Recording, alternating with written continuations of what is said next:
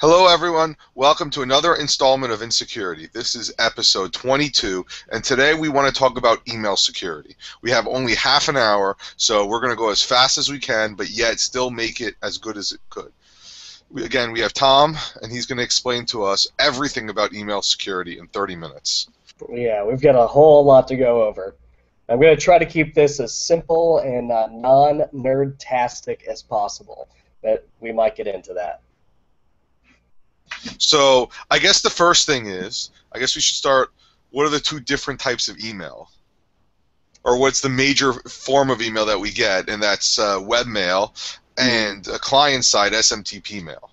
Right. So most people use either, an email program like IMAP or a connection like IMAP on an email program like Outlook or Thunderbird or Apple Mail, or even if you look on on your phone, you've got corporate email. Chances are you're using IMAP. Maybe you're using Exchange. Depends on your company. But it's either that or you go to a web page somewhere and you've got all your messages. That's really the two main ways you get email today. There's also something called a POP connection, if you remember that from back in the day. And what that is your computer asks the server, says, hey, are there any messages? And the server goes, yeah, sure, and it gives you all the messages, and you're storing them on your computer.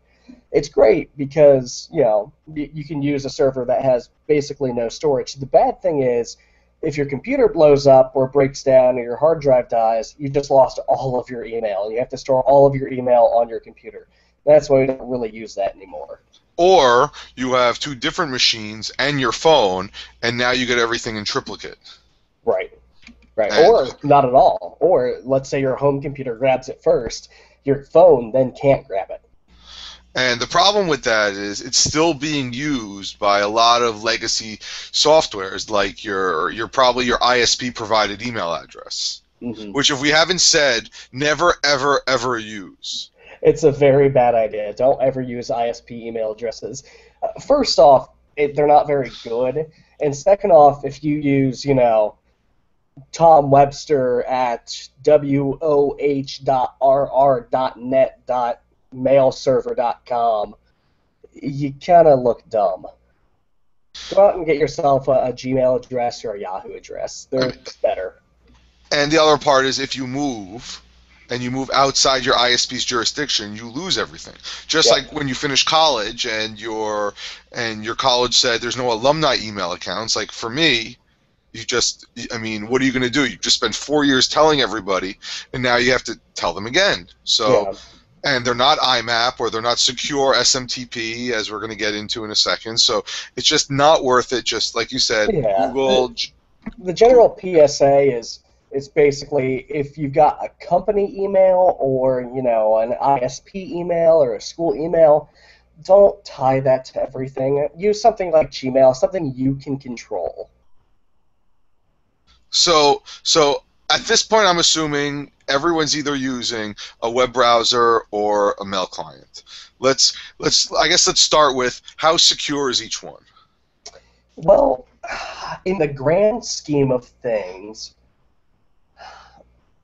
probably the email client on your computer would be a little less secure than webmail, depending on a lot of variables. There's a whole lot of things in that, but generally, if you're using, Outlook at home, your computer is always online, you can get infected with malware pretty easily, and the whole thing, the virus or spyware could search through your mail and email itself to your contacts. It happens a lot. It happens with webmail too, but less often. What I was going to get at is, recently, Gmail has always, I think, been HTTPS, which we'll get to in a second. Yahoo just flipped the switch. I think Hotmail's already HTTPS. But when you connect from your mail client, that's not always the case. Or you may have to actually pay more for the secure connection. I guess that's what I was trying to get at first. Yeah, so I know, and I'm not sure if they've changed this, but back in the day, Yahoo used to charge for using a secured IMAP connection. So if what happens is, we've talked about secure connections. We've talked about the security that banks use and other, big high-profile websites like Amazon. It's called SSL, or It's just a way to encrypt traffic in a network going from point A to point B. It's a tunnel that no one can get into except for you and the server you're talking to. Really cool tech. But there's a way to encapsulate or protect other protocols, including the stuff your mail client uses. Depending on how that's set up, it could be through a secure connection. So if you hook up, Mozilla Thunderbird, if you hook it up to Gmail, by default, Gmail says, hey, use the secure connection, please. And it'll push those settings to your mail client. Your mail client says, okay, and it uses secure connections. Some email services won't do that. Some email services will say, yeah, no, sure, you can pull down all your mail.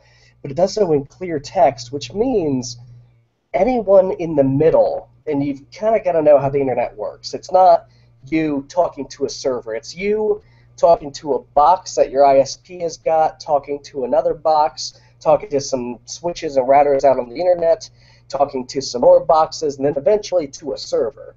And it makes all these hops to try to get to the thing you're trying to connect to. It's a really cool technology, but the problem is unless you're using a secure connection, those boxes in the middle of that transaction could potentially read anything and everything that's going through the wires. And we know that the NSA is doing that today. So basically, we want to first start off by saying email is probably the worst form of communication if you wanted anything to be secure. It may be secure on your computer. You may be connected by SSL or a secure tunnel to your email client or to the Google servers or your ISP servers. But once it leaves, that's it.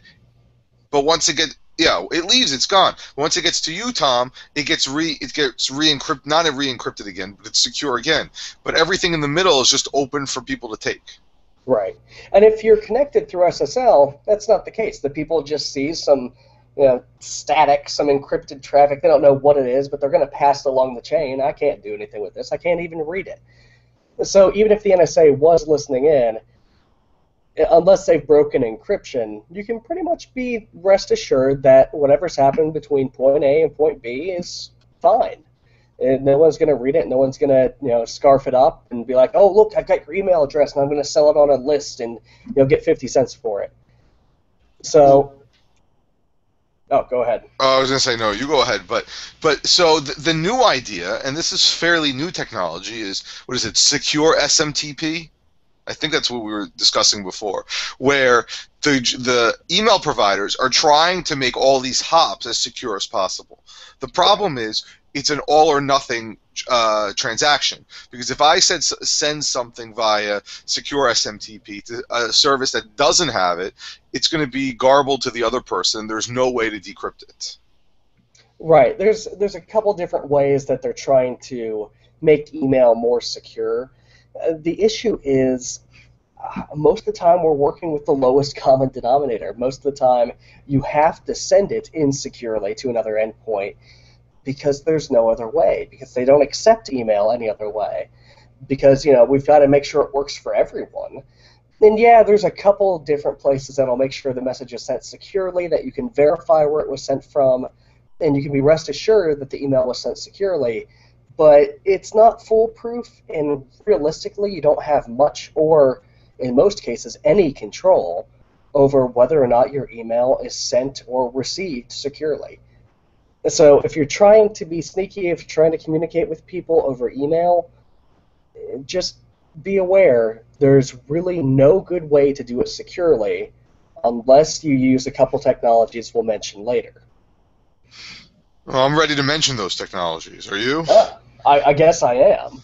I mean, I don't know. Do we have anything else with just generic email? I do want to mention that webmail tends to be a little bit more secure, just because you don't have the hops in between. If Google is storing your email, you go to Google over a secured connection, over your web browser that's using SSL. You go to Gmail through a secure tunnel, and you can interact with your email right there. Now, sending it, you still run into the same problems that all email has, but at least looking at your email and moving it to folders and stuff like that, processing it, it's going to be more secure, more often than not.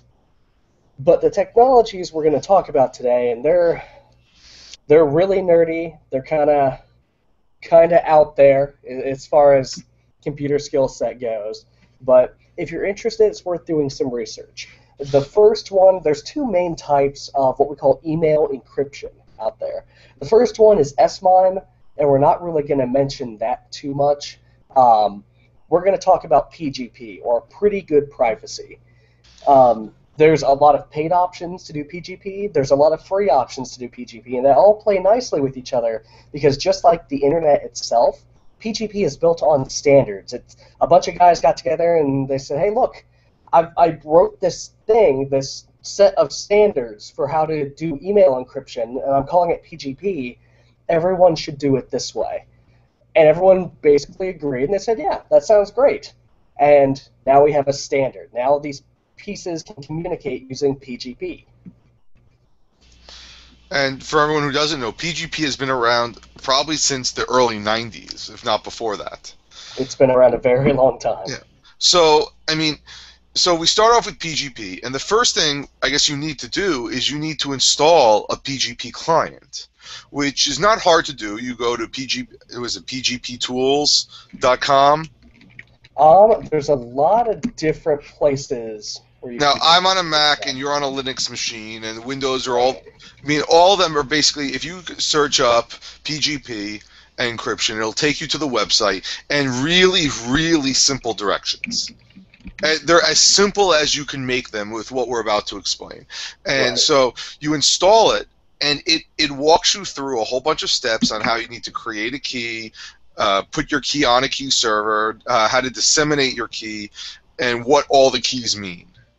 And that's pretty much it. The problem is that you can lock yourself out or do it wrong if you miss one of these little steps. Right. And keep in mind, if you play around with PGP, it's stuff that you send or receive that's encrypted with PGP. It doesn't do it automatically for all mail. If you're playing around with PGP, you can still send and receive unencrypted emails that aren't even touched. So if you're feeling interested, give it a try. You're not really going to hurt anything. Now, if you take your family photos and you PGP encrypt them and send them to your grandmother, without her installing PGP and going through the same steps that you did, and you guys trading keys, which we'll get into, she's not going to be able to read it. And if that's your only backup and you lose your keys, you're kind of out of luck at that point. PGP is really, really good security. If you don't have the keys and you're not an intended recipient, you just can't read it. I mean, there's ways to crack really, really, really, really old PGP keys, but anything you make today, or even anything you made 5 years ago, it's still going to be really, really secure. And you can't really even try to crack the old stuff unless you own a supercomputer or a bank of supercomputers. So let's start with the first step. After I install the client, the first thing they ask you to do is create a key. Yep. So what does that mean? So creating a key is exactly what it sounds like. You're going to create a long random string of cryptographic data, and that key, the thing that you make, is now your identity. It means this key belongs to me, to my email address, and I can use it for signing messages and encrypting messages. And the difference between those two is you can sign something, which it takes your message, does some math on it, puts a timestamp on it, and then puts a little block of jumbled characters and says PGP signature on it.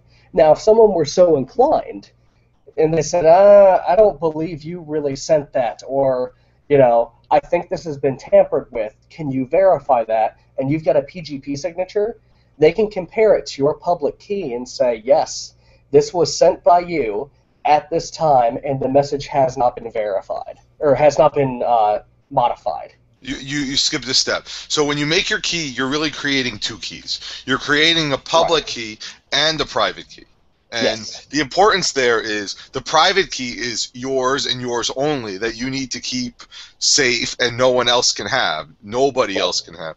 The public key you could post anywhere you want, and it's actually recommended. And PGP tools for the Mac will ask you to post it on a whole bunch of different key servers for people to find. Yep. And this way, if someone else is using PGP and they've got it turned on in their client to, hey, if this guy has got a PGP key, just encrypt the email by default. A lot of clients do that, and it's a really cool way to make things secure, without going through too much extra hassle. When you send an email to someone it doesn't know about, it looks through a list of key servers and it goes, oh, yeah, Tom. Tom's got a PGP key already. Cool. It downloads that, encrypts the email, and ships it off. Now, the private key, it really means private. Don't go storing it on Dropbox. Don't put it on Google Drive. Don't put it on your web server somewhere. It's supposed to be really, really private. You can take an encrypted backup and store that somewhere. Just make sure it's safe. Keep it in a thumb drive, put it in a safety deposit box, whatever. Just if you put it on the internet, assume that it's going to get hacked out of somewhere. Dropbox has had issues with this in the past where they opened up access to everyone accidentally. You want to make sure your PGP keys stay secure. Well, by the way, LastPass has a secure note for PGP key. Yes. So if you're inclined, it's also not a bad idea maybe with your really super strong master password and two-factor authentication to put it up in LastPass just in case. Absolutely. So I guess now we made these two. We made a public key, we made a private key, and one of the other options it asks you is how many. What's the bit length? 2048 used to be the standard, and now they're saying 4096. Again, anything over, I think, was it 768 at this point is so strong that it will never be hacked in your lifetime. Yeah, 768 can be cracked with a lot of effort or a lot of money, or both. But it takes someone that really, really, really wants to read your email. 1024 is still deemed safe for now. But yeah, if you get 2048 and above, you're good for a long time. It's pretty good privacy, I gotta say. Now, the next option, if I remember this in order, was a length. Like, how many years do you want to store this? Yeah. And okay, go ahead. So some people like Apple for their PGP keys. They say every 2 years, when we put out security notices or certain patches, we're going to sign it with our PGP key. Here's our public key. You can verify anything we put on the site by using our public key. Great. I can verify that they give security warnings and recommendations. They said, every 2 years this key will expire and we're going to make a new one. And that's really up to personal preference. If you think, I think this key will be useful for as long as I care about it, basically forever, you don't have to put an expiration date on it. My key, I've got a 5-year expiration date. So after that happens, I will take my key, archive it, and then make a new one. It's kind of like, trying to think of a good physical analogy, but I can't really think of one. Well, it's basically, if that key ever gets out, without your knowledge, it's going to expire in some set amount of time. So if it is 2 years, I guess you only have 2 years to really worry about it. Right. And then it goes again. This is if you have no idea that it got leaked. Mm-hmm. I mean, as soon as you find out that like your credit card or anything gets stolen, the first thing you do is you change it, which is exactly what you want is supposed to do. This basically forces you every 2 years, 5 years, 10 years, whatever it is, to say, okay, now I got to change it up again. Right. And you don't want to do it too often. Really, I think yearly should be your lowest level because you have to give people your public keys so they can communicate with you. You've got to find a buddy and you've got to trade public keys so you can do email encryption. If you're changing that, every week, people are going to get sick of you really, really fast. And you're going to fill up their key log with a whole bunch of stuff that you just don't want to do. So don't change it every week. Okay, so, and before we move on to exactly how you should do this, so what happens? I guess, so you make your key, you go to the keylogger, and I guess the next thing is asking your friends. So the first thing I do is I find Tom's public key, which is, I guess, on his website, or you look at the various key servers, and you can import them. And as you import them, it verifies, okay, this is, you can either paste the public key in or, like I said, with the server, you click add, and that's how you create your database. And as soon as you write the email, you can say, if the, like you said before, if it's found in there, it will automatically encrypt it. But, okay, then it gets sent. What happens when it gets sent? Let's say from me to you. So what happens is your whatever tool you're using. I'm a fan of Enigmail. It's a plugin for Mozilla Thunderbird. Really cool, really slick interface, easy to use. Outlook has got a couple of them out there, but they're not great. The Mac has got some awesome tools. So what happens is PGP takes the contents of your email, and it looks at the recipients, and it takes your message, and it takes any public keys from the recipients, and also takes your own public key in most cases, and it encrypts the message using those keys. It turns it into a random block of random characters. There is no even slight recognition to your original message. It just looks like this giant block of gibberish text. And then it ships that. It sends it off. Now, hold on. Oh no, I'm not using a secure connection. Oh, that's fine. You just sent a random block of text. No one can read it anyway. Oh no, Google got hacked. All of my email is all over the internet. Well, your PGP messages, they're just random blocks of static text. It's fine. No one can read it anyway unless they've got the keys. And it doesn't matter who in the chain gets hacked or who in the chain is looking at your email. If you send PGP messages, not even Google themselves can read the contents of those messages. It's truly a trust no one system. It is the best type of encryption because it relies on you and the person you want to communicate with and no one else. And the other issue is, so let's say, and this happened to me, I was using, we're going to talk about web client PGP technologies in a second. I was reading something on my Gmail on the website, and I couldn't read it. And I said, I swore I had Tom's key, but I didn't on that exact client, so I had to go find it again. So if you get a random blob, you need to make sure whatever you're reading it on has that key, which also gets, again, tedious, but provides even more security. So even though Tom and I have shared keys on my laptop, if I go to the library and I don't have Tom's key installed there, I can't do anything with it. Right.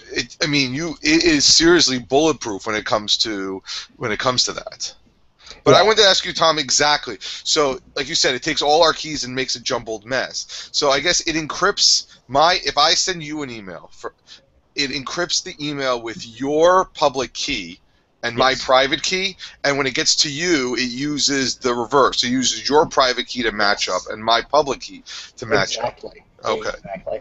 Now, and also, in most mail clients, if you just send an email just like that, you won't be able to read your own sent mail because it's not being encrypted with your public key. Luckily, most email clients and most versions of the PGP tools you're using will automatically use your public key and whoever else you've selected when sending a message so you can read that. But yeah, it uses, if I were sending a message, it uses my private key and whoever I'm sending it to's public key, encrypts the message, and then the reverse happens. And mathematically, it's really cool because the mathematic formulas line up in such a way that the inverse does the opposite. Or the inverse will decrypt. No, I mean, the way that it does it is almost magical. Yeah, there's a whole lot of math behind it, and it makes a whole lot of sense, but it's pretty nerdy. It's pretty out there. Check out the PGP Wikipedia article for a lot more information. It gets really, really in-depth with this stuff, and it is super, super cool. Now, can I send email to multiple people as long as I have their public key? Absolutely. So they'll all be able to decrypt it. Yep. Now, what happens if I send it to everyone and Grandma doesn't have it? Are we stuck there? Yes. If Grandma doesn't have a key and you've chosen to encrypt your message, most of the time your email client will say, dude, what's Grandma's public key? And the email client usually gives you the option to send anyway because, who cares about Grandma? And it'll send the message to Grandma, but she'll get a random block of text that she won't be able to read at all. Most of the time, the email client will stop you and say, hey, you forgot a key here. We're missing one. Do you want me to look it up? Do you want to paste it in? What do you want to do? So that's really the biggest barrier to entry is just like all trust no one point-to-point encryption solutions. you've got to get everyone on board. Everyone you want to communicate with has to be using PGP, or else it's useless. Because if I sent a secret message to the insecurity group, and then I forwarded that message unencrypted to Grandma, it doesn't matter. Now the plain text version is out floating around the internet. We don't know who has it or who's read it. And the security is really only as good as you make it. If there's any break in the chain, like we've talked about, you can assume it's all compromised. And I mean, we have a few minutes left, but I want to talk about just the one webmail client that I can think of that's doing it. I don't know, 75% right. Is an extension, at least for Chrome, is called Mailvelope, which is just, you basically, it goes through the same steps of you making your key and everything else. It's a reduced set of options, so you put your key in, it does the whole thing, and you type out your Gmail, you click the little button, it goes right in the compose window, it mashes it all up, and then you can send it there. And for most people, that's good enough. It's not great, but for right now, with all this technology we just explained, they found a way to do it online, and it is a Chrome extension, so it makes it easier. The only problem is that it stores the key files locally, so if you take it from another computer, you still have to re-import all those keys, which I don't know if it's a good thing or not. That the good thing is it doesn't store it, and Google doesn't store it.